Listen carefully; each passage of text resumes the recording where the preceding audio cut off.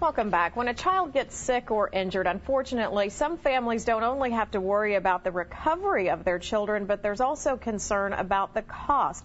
But there are ways to help. And here to tell us about some special grants available to help families with medical expenses, we're pleased to welcome Paul Brophy, Executive Director of UnitedHealthcare in Kentucky. Thank you so much for being with us today. Absolutely. Good to be with you, Christy. We hear so much about medical bills, and especially for families with children, how unexpected and devastating that can be. But there is some help available through the UnitedHealthcare Foundation. And we'll start, I guess, by telling us about the foundation and why it was formed. Yeah, so UnitedHealthcare is certainly passionate about helping people live healthier lives. So back in 1999, they incorporated the UnitedHealthcare Children's Foundation, which is a 501c3, so it's a nonprofit organization.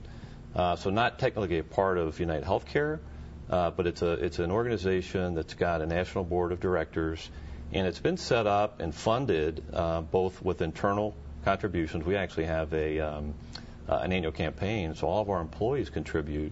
And then we've also got outside people, along with strong support from United Health Group, that formed this foundation to help needy children.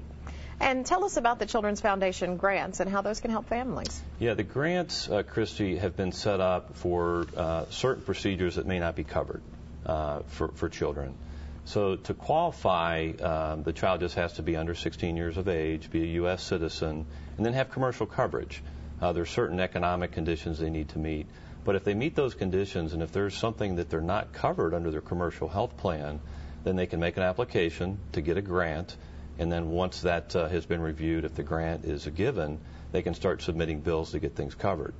So, and I say commercial coverage, and I want to point out that the child doesn't have to necessarily be insured with UnitedHealthcare. As long as they have some commercial coverage and they submit the application, it will be reviewed.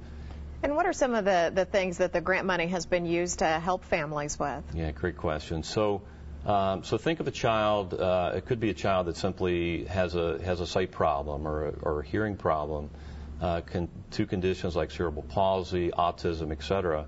But it will cover actually appliances, could be glasses, hearing aids, wheelchairs, and then different therapies, so occupational therapy, type therapies, that type of thing. So if it's not covered by their commercial plan, they can apply, and we will actually cover those. And we've been running a website across the bottom of your screen for the foundation if you're interested in learning more. If folks are interested in applying, what do they need to do? What they simply need to do, so www.uhccf.org, as you see on the screen, they can simply go to the site, make an application. Well, once that application is received, there's actually a regional board. There's a regional board decision-making process. And the important thing to point out is this regional board typically will have, local business people, doctors, attorneys, local business people, and there's at least one pediatrician on the board as well. So when they're reviewing the applications, they'll make a decision. Once the family is notified, they can start sending those bills to the foundation and be reimbursed for that.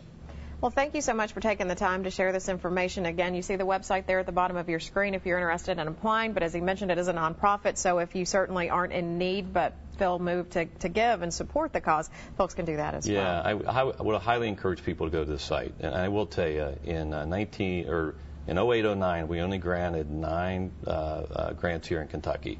And throughout the country, last year alone, we granted about 500.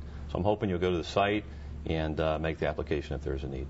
Certainly so. Thank you again for being with us today. Thank you. We will be right back with a check of the forecast. It may be the unofficial start of summer this weekend, but the temperatures are already following suit. Meteorologist Mary Watson is up next with those details.